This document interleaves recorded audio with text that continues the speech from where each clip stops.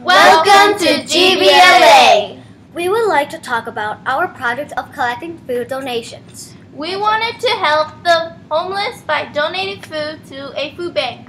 And we did. We were able to collect food donations from the students at our school. We are involving our school community in acts of service because we hosted a donation drive for people in need. We asked staffs and students to donate supplies for the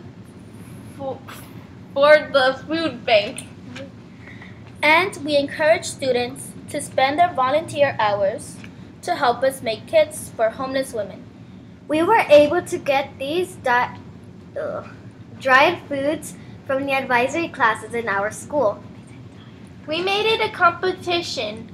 The top 3 classes were awarded prizes. First place earned a day of free dress, second place got a donut party, and third place got a popsicle party. We needed these treats to incentivize students to contribute and help others. Our donation drive resulted in collecting 4 full boxes of canned and dry foods. We had a total of 15 girls participate in GBLA over the year, and we had 8 active members that attended most events. Our team took these donated foods and participated at the food bank at St. Francis Center.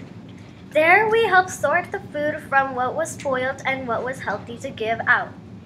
We were able to help the people in need and make their day brighter. Thanks for listening!